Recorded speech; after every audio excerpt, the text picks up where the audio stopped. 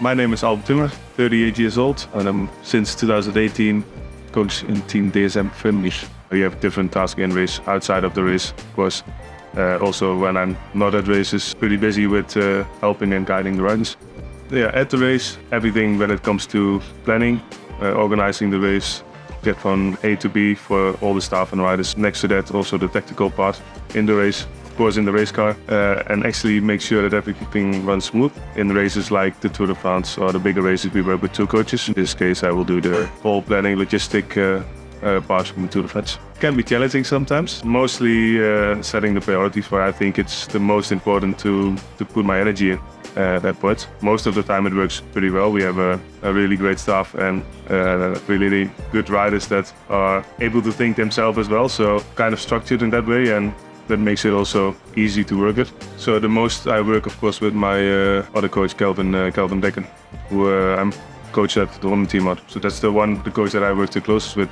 Every week we have a coach meeting with all the coaches together, discuss all the races that were done in the past weekend or the past week.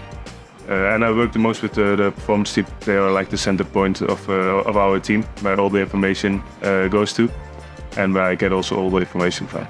Our transition was fine. Of course, you benefit a bit of being a rider, but I think I benefit the most that I was a rider in this team before.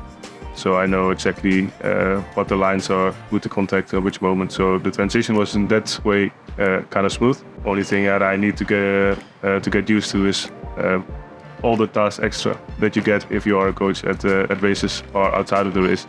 I try to have contact every week. Sometimes the call can be 2 minutes and can be about the first and beats. Sometimes it's a longer conversation about race tactics, etc.